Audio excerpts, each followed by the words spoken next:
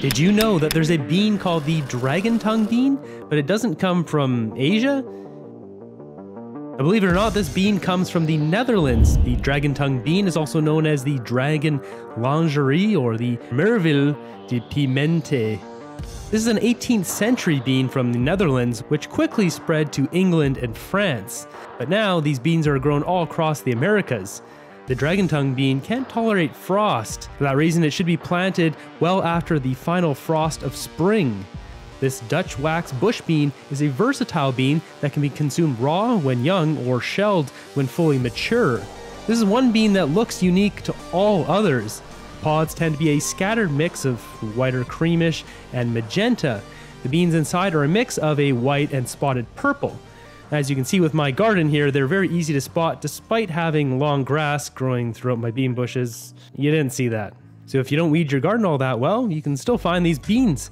Midsummer through fall is when these beans ripen. Maybe there's something you can find at a farmer's market. I personally grew mine and they weren't difficult to grow at all. Out of the 26 different rare varieties of beans I grew, these were among the most prolific, to a point where I actually grew them again the next year. Because, well, there's nothing better than fresh beans. It's recommended when consuming these in their young state that the full pod and beans are steamed and then cooled in an ice bath to preserve their crisp texture. Sometimes they're added to salads for their color or battered and deep fried. They can keep for about 5 days after harvesting, so once again, fresh beans. I found these beans to be a little more neutral in taste, somewhat like a lima bean, nothing overpowering or distinct about them.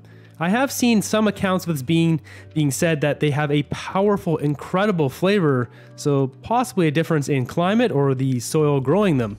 For me though, I just found them to be quite neutral. They're great to add to basically anything, and they didn't overpower any of the dishes I added them to.